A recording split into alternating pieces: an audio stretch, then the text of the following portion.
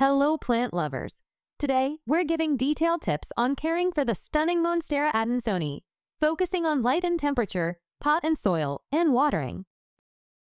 Light and temperature. Avoid sudden drafts or temperature drops, especially near windows and doors during winter. Monstera adansonii loves bright, indirect light. Direct sunlight can scorch its delicate leaves, leaving unsightly brown patches.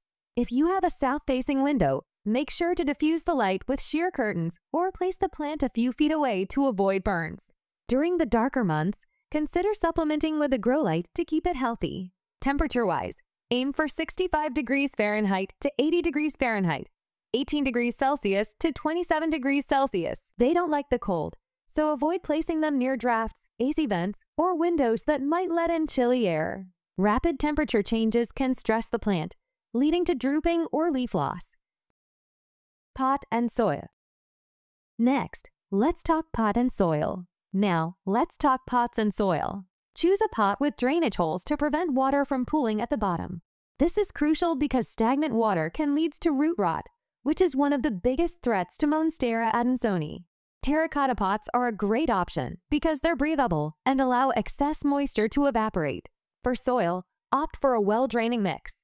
A blend of regular potting soil, peat moss, and perlite works wonders.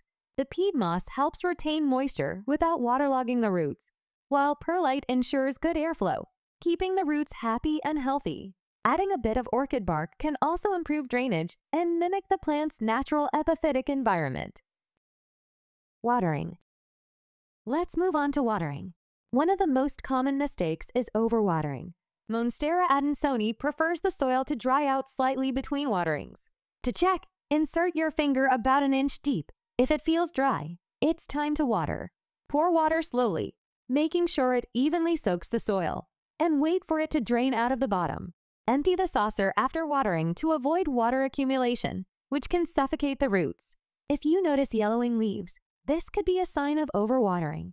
On the other hand, wilting or curling leaves may indicate that your plant is too dry. Strike a balance by adjusting the frequency according to your home's humidity and temperature. In the winter, reduce the watering frequency as the plant's growth slows down. That's it, plant enthusiasts. With proper lighting, the right potting mix, and mindful watering, your Monstera adansonii will grow lush, green, and full of those iconic, beautiful holes. Don't forget to wipe the leaves occasionally to keep them dust-free. And if you're looking for faster growth, you can train the vines onto a support pole. Follow these tips, and you'll have a stunning, thriving plant that brings a tropical vibe to your space. If you found this video helpful, please hit the like button, subscribe to our channel, and follow us on social media for more plant care tips. Happy growing, and see you next time!